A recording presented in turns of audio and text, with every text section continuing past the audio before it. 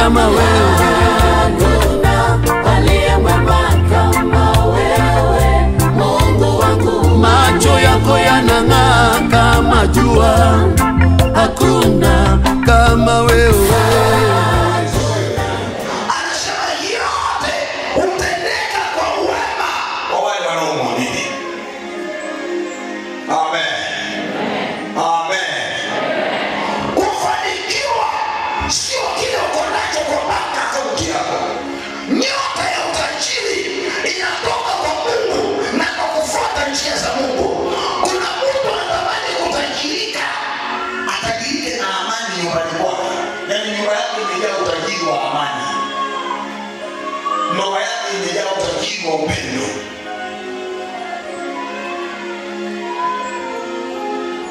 This is the only way.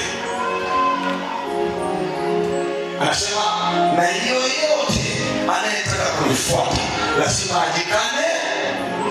Kujikana mwenyewe ndio hii. You know you have everything, but whatever you have is not everything to you. Jesus is everything to you. You know you have money. And kujikana, naongea kuhusu kujikana. Unajua kabisa uko na kila kitu, lakini kile uko nacho sio kila kitu kwako.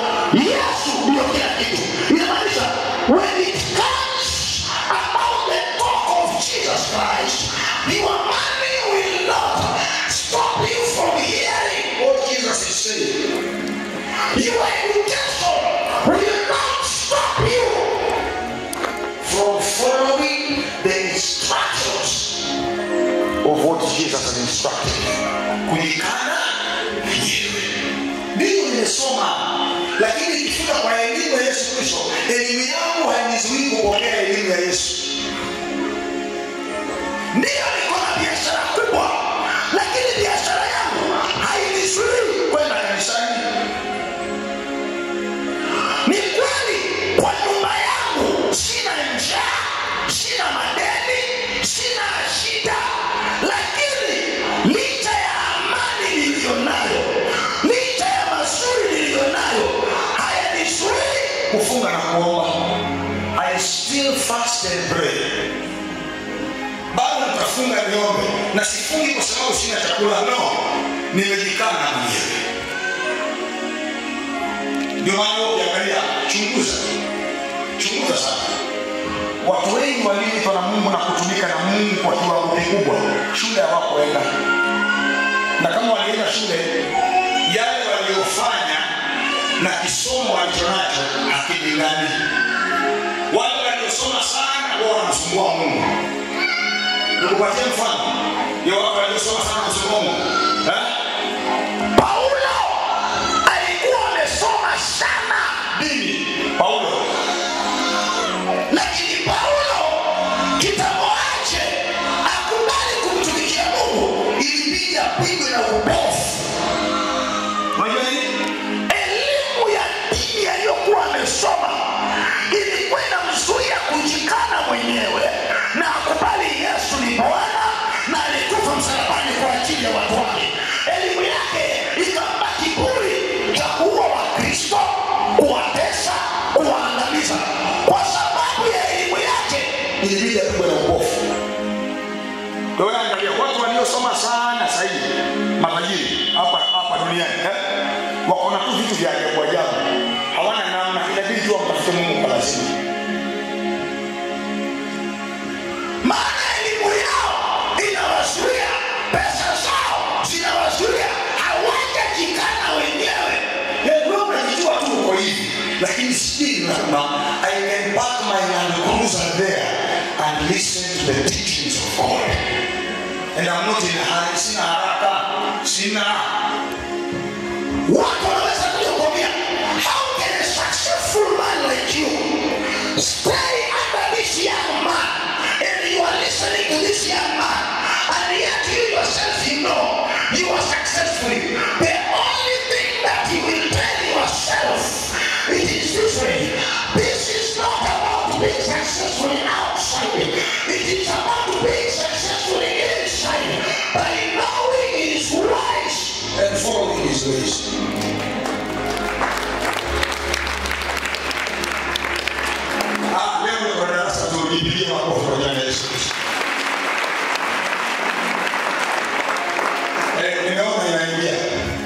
inatembea vizuri. Ukiona mtu anasinzia kufundisha mafundisho haya, ni wale watu wanakuruka asubuhi. Wewe kuna vitu ni mafunzo uliyopokea na kusaidia kushinda huko nje. Kuna mahali pasa yuko. You need to practice what you learn. Wewe kuna mahali utafika huko unapiga simu ya pasa mteja na kumbe suluhisho la shida ulionayo ni ile elimu uliyoacha.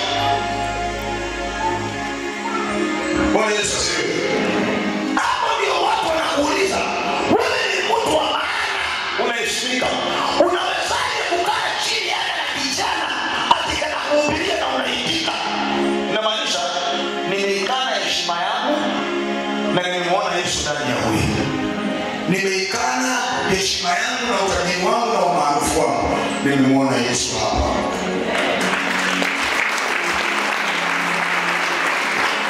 Chunguza watu waliosoma sana, ni problem kumuona Mungu. Ndio maana Yesu akasema, tazama ilivyo rahisi kwa ngamia kupenya kwenye tundu la sindano kuliko tajiri kuingia kwa ufalme wa Mungu.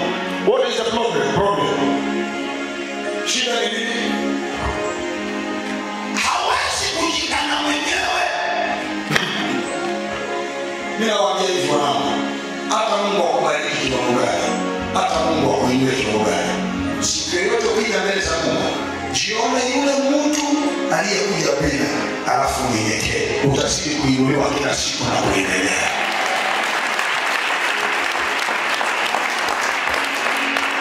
Hata Mungu akufanikishe kiwango gani, when you come before God, see yourself that person who had nothing without God. You will see and you will know the value of God in your life. Wanaambia watu hivi sometimes. Mungu anasemaga, sahau kule ulitoka, endelea mbele. No. Sometimes ni vizuri na hii ikae kwa kichwa chako. Usisahau kule ulitoka. Bwana Yesu asifiwe. Usisahau kule ulitoka, usisahau. Hata wale waliokukosea, wasamehe.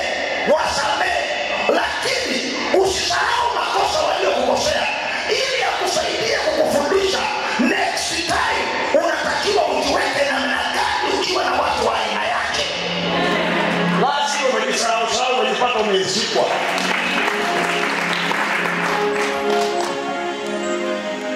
Bwana Yesu asifiwe.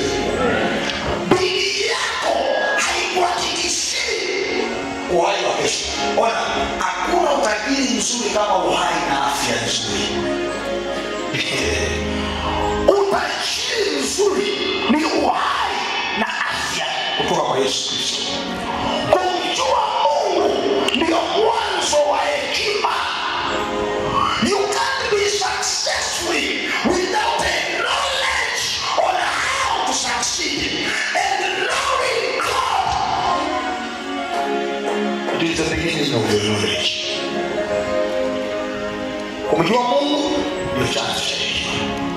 Hawezi fanikiwa bila ya kuwa na hekima ya nini cha kufanya ili ufanikiwe.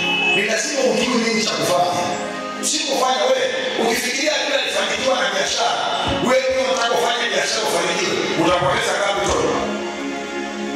Unahitaji hekima ya Mungu ikwambie ufanye nini ndio ufanikiwe.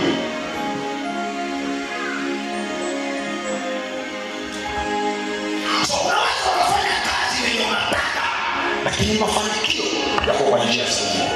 Ni mpaka ujisahau. Maskini wakiingia hapa, ama wale ambao hawana akili wakiingia hapa, wakikutana na mtumishi wa Mungu yule amesimama madhabahu, they humble themselves for them to receive. Mdosi akiingia hapa sahihi na mwenye anaishi kwamba hakuna cha kutosha, atataka aonyeshwe mahali pa kukaa na umwambie vile atakutana na pastor privately. Ama hakuna hiyo, ataingia kwa gari yake atoke.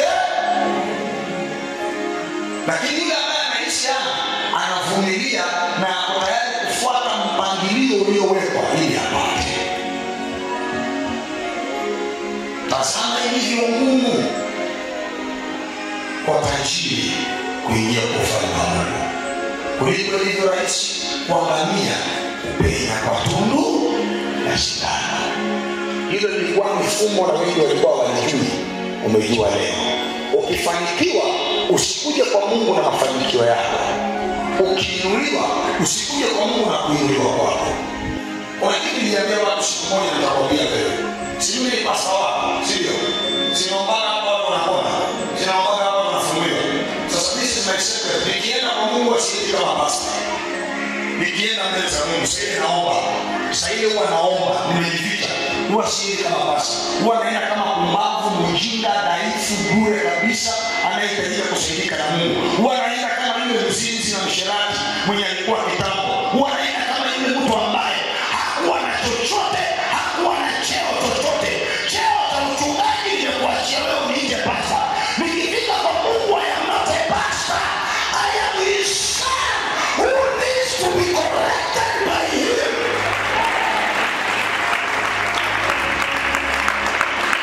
So kwa watu vile wanajipeleka Mungu inamzuia Mungu kuhudumia.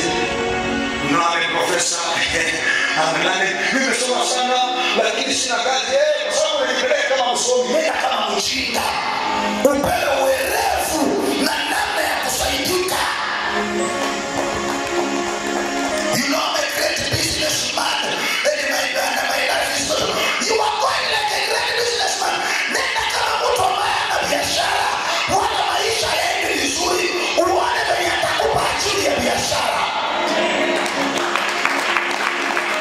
Pastor, familia yetu ni tajiri. Tumetoka kwa familia kubwa, lakini maisha yangu hayaendi. It is because your faith was in your family and not in Jesus Christ. Nenda kama a son of nobody. You are looking for a father to father you. You are looking for a mentor to mentor you with your life. Go like a somebody who has no family. You are looking for a family that will cover your life. To yourself.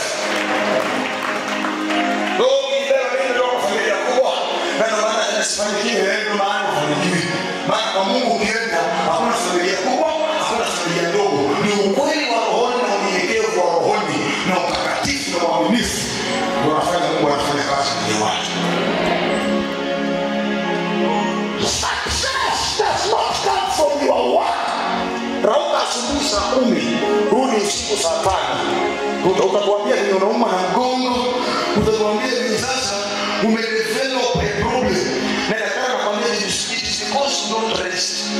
Simkonaona sasa kama hivi. Umefanya kazi. Ukiangalia pesa ulikuwa unafanya kazi, ilikuwa ni kupeleka hospitalini sasa. Ukienda kwa daktari anakuambia you need a bed rest. You just need a bed rest. You are working too much. Na ukiambiwa tuonyeshe kile ulichokuwa unafanyia kazi. Hakuna. Ndio kwa maandiko sio karibia mawe. Sasa nasema tusiende kazini. Kosa kwenda kazini utaiba, maana tumbo inafanya watu wanaiba. Injili yasonga mbele kwa jina